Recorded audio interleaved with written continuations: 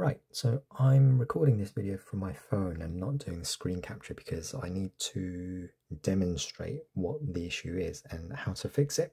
So recording it through the camera is probably the best way to do this. So just a preface on what the issue is. If you've got a USB DAC, it doesn't really matter what it is, topping, FiO, Luxine, anything really. If you're not using the USB driver that came with the DAC from their manufacturer's website, then you probably want to install that. So in my case, I've installed the Eversolo USB driver because I've got a Luxine amplified / DAC that uses the Eversolo driver.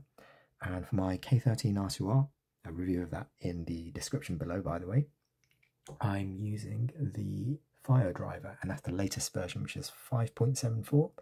So I'm just going to open those up quickly just so I can show you whilst I talk about the issue itself, and I'll just leave those there for the time being.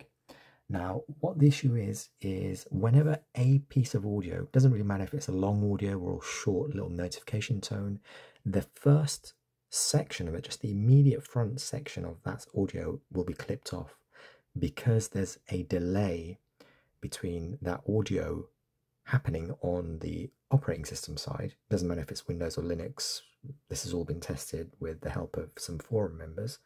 That audio plays on the operating system sends it to the DAC, and then there's a bit of a delay on the DAC before it goes to your speakers or headphones, and then you hear basically just the rest of the audio, just not that first part of the sound. So what I'm going to do to demonstrate it, and you can probably replicate this, or you definitely can replicate this on your own systems as well if you're using a USB DAC on your computer.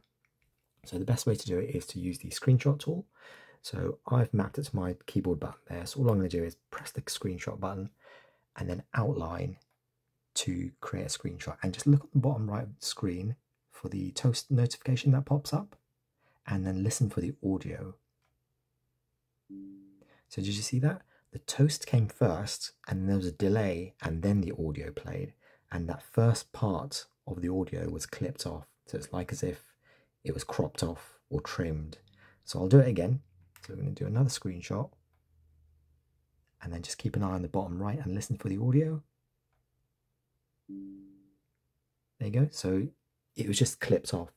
What it should sound like is if you are playing any other video or any other audio, or you play the sound again immediately after the previous one that was clipped, then there's no issue, it comes on immediately. So it's like some kind of delay or buffer, and then if there's idle time for a few seconds, then the DAC goes to sleep, or the connection to the DAC goes to sleep, and it needs to wake up, and that waking up process takes time, hence the delay, hence the clipping of that first part of the sound.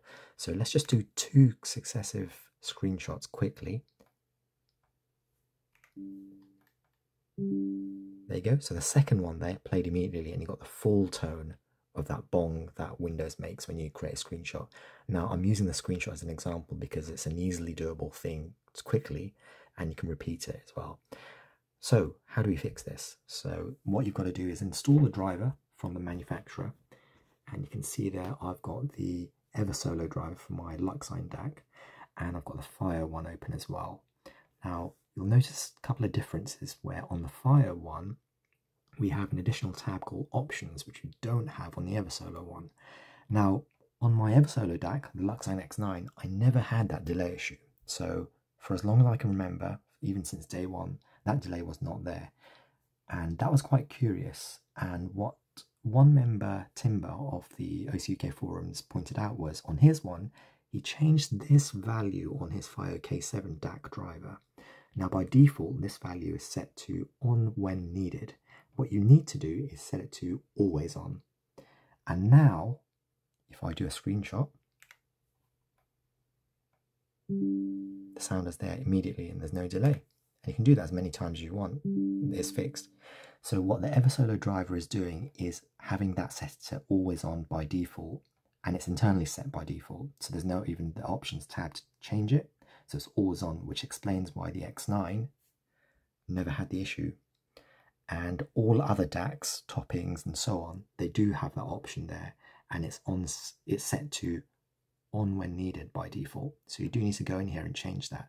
And that does mean installing the driver. Even if you're not going to use ASIO, or if you're not going to use the driver, the Microsoft driver by default does not give you this kind of control panel. So you do need to go in and set that option there. So it's a really quick and easy fix. Just go to your manufacturer's website, download the driver, run the control panel, and that's it. And that will solve the audio delay issue with USB DACs. Thanks for watching.